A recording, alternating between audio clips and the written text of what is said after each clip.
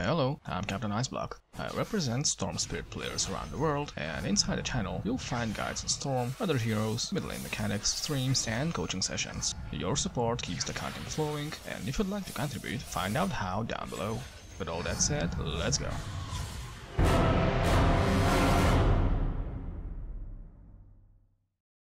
For the past few patches, Storm globally has a below 50% win rate, so new and returning players who would like to incorporate Storm into their hero rotation might have trouble figuring out how to make it work. Today, together, we will talk about what choices we can make to win more consistently. For the purpose of this video, I won't go into too much detail regarding every aspect of the match, such as laning, itemization, etc., but rather briefly explain the principle for every action or inaction and how they affect my gameplay. There's also not much to say about the thought processes behind how to execute various initiations and fights, so for these, I'll just show you the engagements instead. Let's begin. Since I know I'm laning against a pudge, I don't need to bring any more regen than my usual setup, which allows me to get a faster bottle and refill it with the minute 2 rune. As for the matchup itself, Pudge's goal is to reach level 6 as fast as possible, so that he can be active around the map and secure space with his team. His skill potential doesn't change much regardless of how well he did in the lane, so as a Storm I focus my efforts on securing my own farm and only harass Pudge on opportune moments instead of every 3 seconds. And the fact that Pudge's only kill potential on me is him landing his hook means that for the most part I should have a free lane.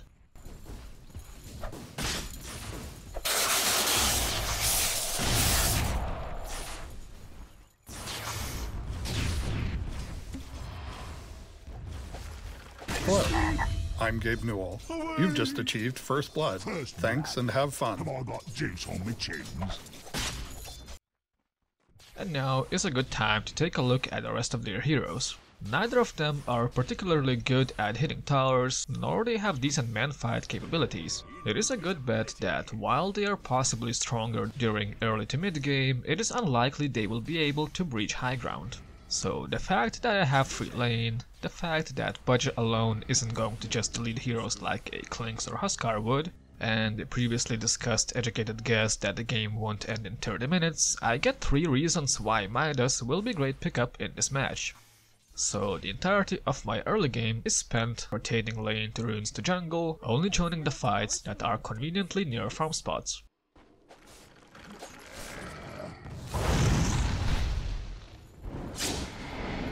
Middle tower is under attack. Are those cracks in Dire's top tower? What to go? You had your warning! Just 2 nulls and a constantly running clarity is enough for me to secure a 9-minute Midas, and having Midas as source of income allows me to be much more flexible with my next item. From here on, I could go Yules, I could go Bloodstone, and I could go straight BKB. Considering we did a good job defending so far, and we're in no rush to end, getting Bloodstone next will provide me with much needed mid-game regeneration, and with regen covered, I can easily stack defensive items next.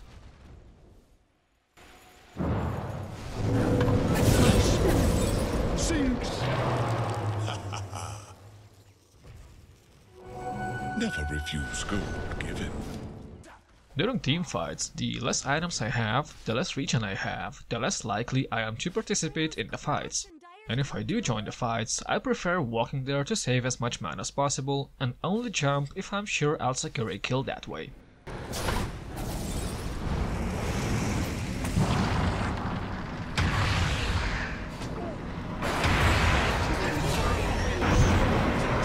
Let the fun begin! Where's the body? I trust my hand comes.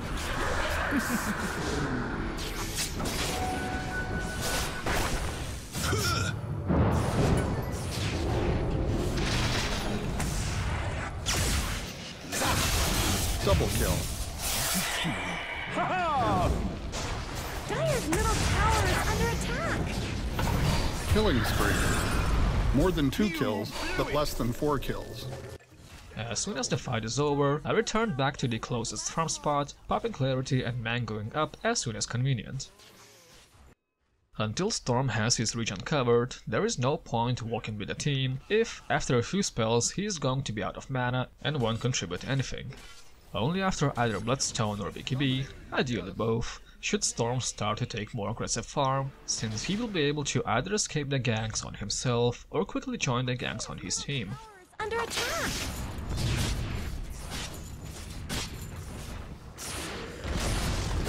Dire's middle tower just went down. Over here now! Looking for me? Oh, what'd I miss? Now over here!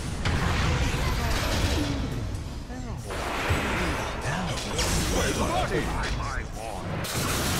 Dire's middle tower is under attack!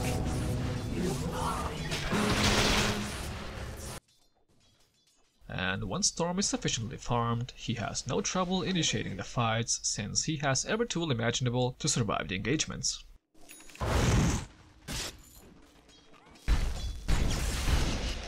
Looking for me?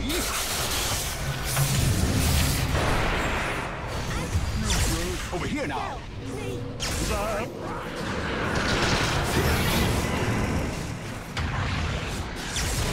Killing spree. They're beating on Dire's top tower! Over here now! So, as a Storm, your early game should be spent exclusively farming lane to jungle, only joining fights when convenient. In the mid game, with the first bigger item, Storm can now comfortably join the fights that break out around the map, taking progressively more dangerous farm. And entering late game, if everything went to the plan, Storm is now a powerhouse that can initiate fights or perform pickoffs all across the map, securing all the space for his entire team.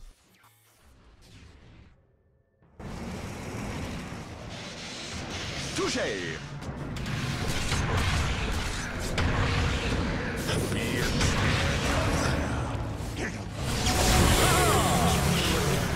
A dominating performance.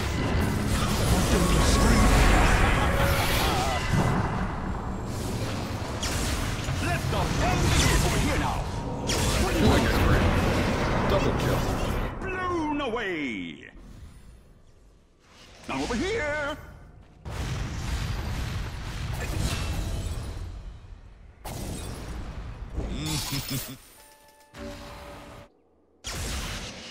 I'm over here! Dire's bottom tower needs some help! It looks like Dire fortified their structures. Zip, here I am!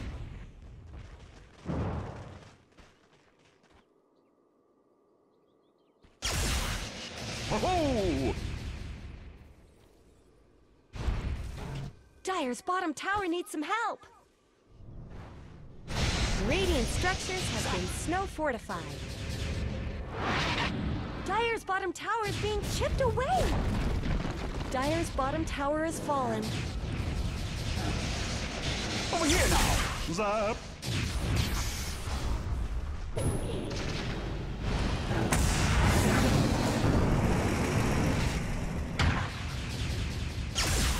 Whoa, what'd I miss?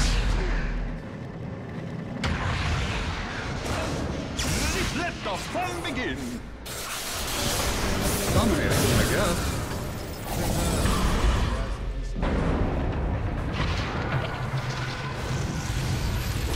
They're beating on Dire's top tower. Zip zap! Zip! Touché! Are those cracks in Dire's top tower? They're unstoppable. Blown away!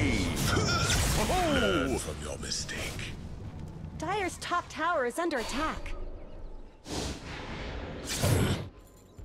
So, like I said, I only gave brief summaries of each part of the match, and in the future I'll go into much more detail regarding each individual aspect, such as when to go Midas, when not to go Midas, what other optimization options are good for, how to recover from bad early game, and many more topics, too many to list at this moment. For now, I hope this video gave you a good look at Storm's potential. I've covered most of the match, and I'll leave you with the rest of it. Good luck! Zap! Looking for me? Over here now! Here I am!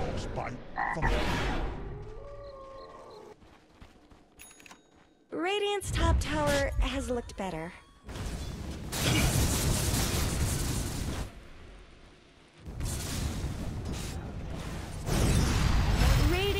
top tower is under attack. Whoa, what'd I miss? Where's the party?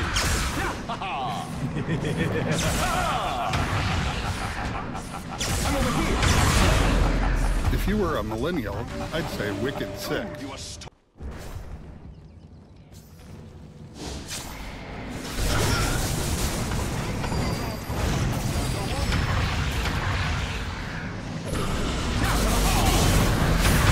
Monster kill. Godlike. Double kill.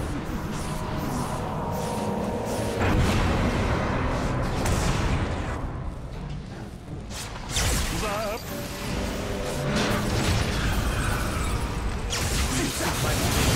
Double kill. Boy, flashlight. Looking for me? It happened again.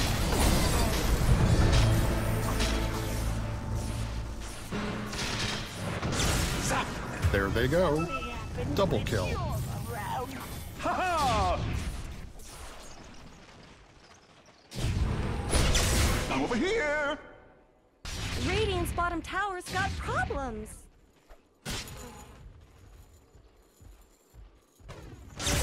Zip. Over here now.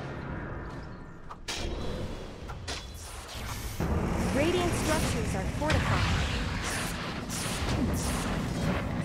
Looking for me? Goodness. Thanked. Are those cracks in Dire's top tower?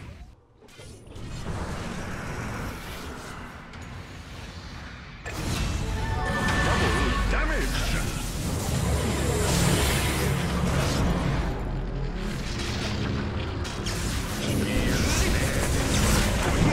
Looking for me? Whoa, what'd I miss? Goodness. Ah! You had your warning. Killing spree. Over here now.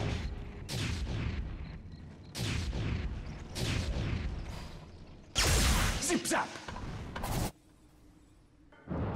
Dire's bottom tower needs some help. It happened again. The fun begin. Told you a storm was. Dire's bottom tower is under attack.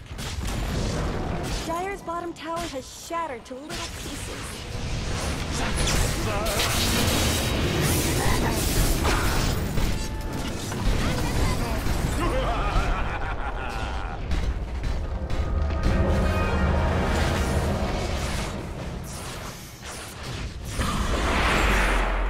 Here I am. There they go. Where's the party? No. Zap. Yeah. Yeah. Puddin' pop.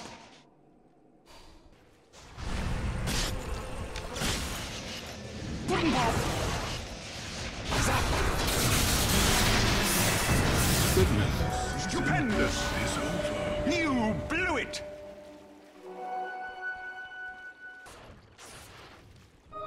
I've been wanting this.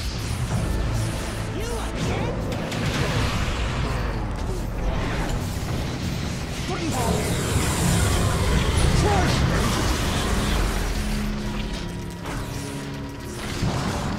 Over here now.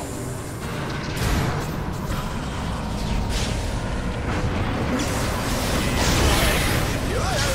Puddin' pop.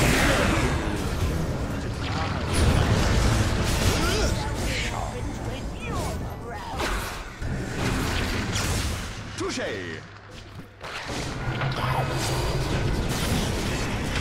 There they go. Told you a storm was coming. Let the fun begin. Radiant's bottom tower's got problems. Now over here. Goodness. Double kill. You had your oh! Looking for me? Not much good's happening to Radiant's bottom tower. Ooh, Dire's courier got killed. Those things are cheap, you know. Is under attack. Whoa, what'd I miss? Radiant's middle tower has fallen. Radiant's ancient is under attack. They're beating on Dire's top tower.